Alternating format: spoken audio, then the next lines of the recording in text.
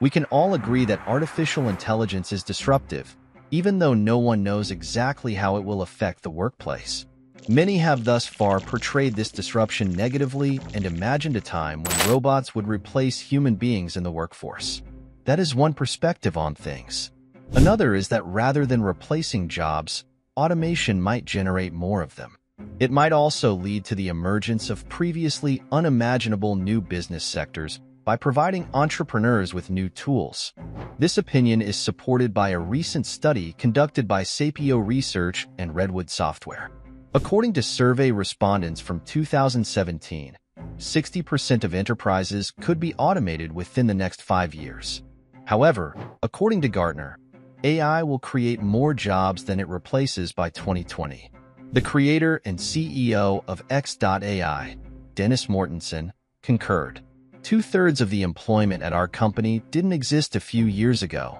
According to Mortensen, AI will not only generate new jobs, but also significantly improve human performance in existing ones.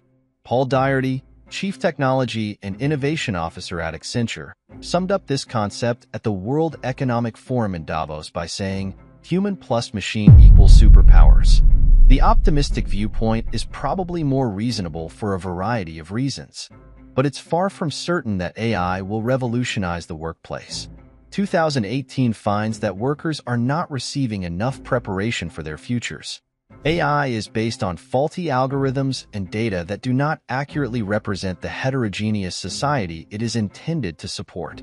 And before I forget, if this is your first time seeing the video and you haven't subscribed to the channel, please do so.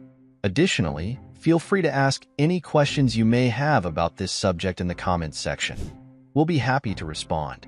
How AI could increase employment, creating new jobs, developing current ones. While certain jobs will undoubtedly be replaced by AI, this has already happened before AI was developed. Titles including travel agent, switchboard operator, milkman, lift operator, and bowling alley pin setter have all declined or disappeared in the last century. In the interim, new professions have evolved, such as data scientist, social media director, and app developer. In the book Human Plus Machine, Reimagining Work in the Age of AI, Daugherty and Jim Wilson, Managing Director of Information Technology and Business Research at Accenture Research, collaborated. According to them, explainers and trainers will be needed in the present and the future. AI systems will be trained to replicate and perform human behaviors by trainers. Explainers will communicate with both human supervisors and robots. Trainers. Recently, chatbots have become a new way for customers and marketers to communicate. It's no secret, however, that they have frequently responded inappropriately and stiffly. For example, we could state, "It's raining again. Fantastic." And people would understand the irony. A machine wouldn't do that. Specializing in language understanding is one aspect of developing chatbots. Empathy is an additional. Emotional intelligence is being included into chatbot-based communication by a new generation of entrepreneurs.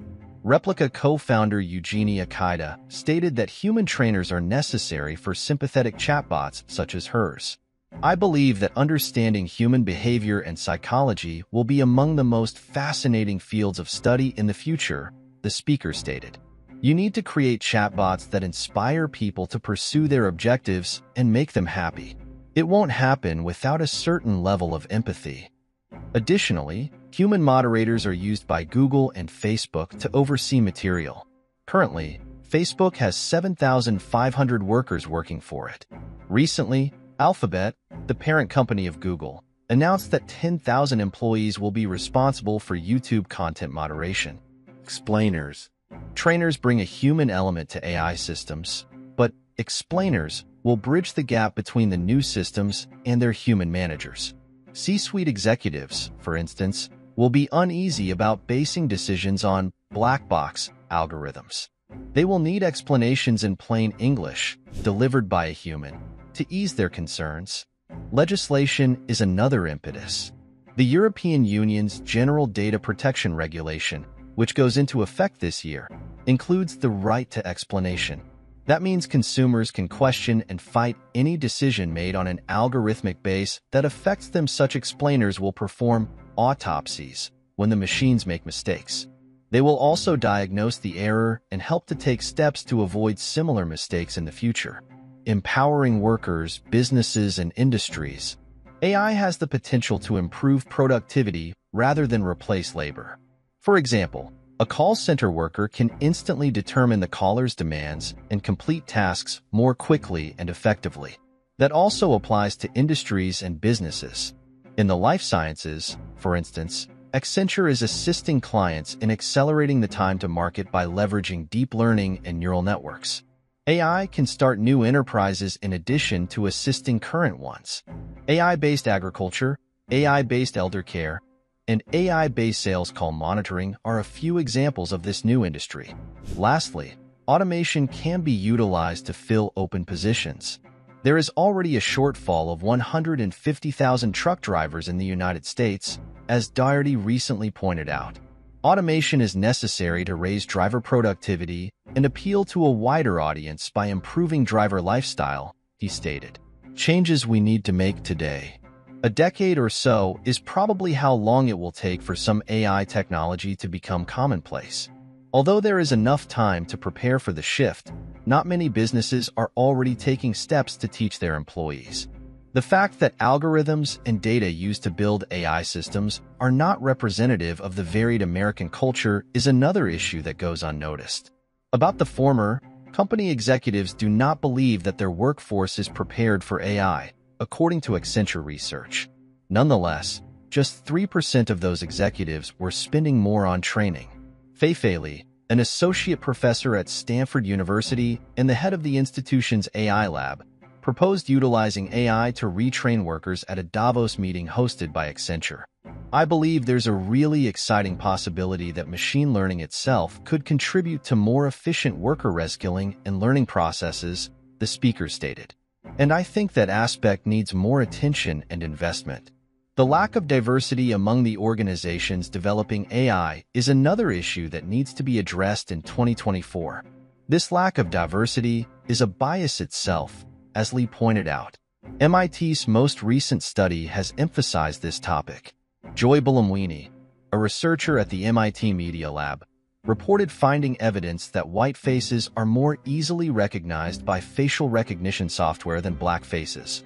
Specifically, the study discovered that the algorithms identified accurately more than 99% of the time if the photo was of a white male. However, the ratio among women of color ranges from 20 to 34%. The application of face recognition technology in hiring, advertising, and law enforcement is affected by these biases. Such research demonstrates how artificial intelligence, AI, can appear as an extraterrestrial force of disruption, but in reality, it is a human invention that mirrors the shortcomings of its creator. We have complete control over how AI affects jobs, stated Bank of America's Chief Operations and Technology Officer, Kathy Bessant, in a Davos conversation. How we manage AI's application for the benefit of the workforce matters more than what we allow it to do to the workforce. Thank you for watching, and make sure you subscribe to this channel and click the like button below to be notified anytime we post content like this. Thank you as you do. And don't forget to drop your question concerning the topic.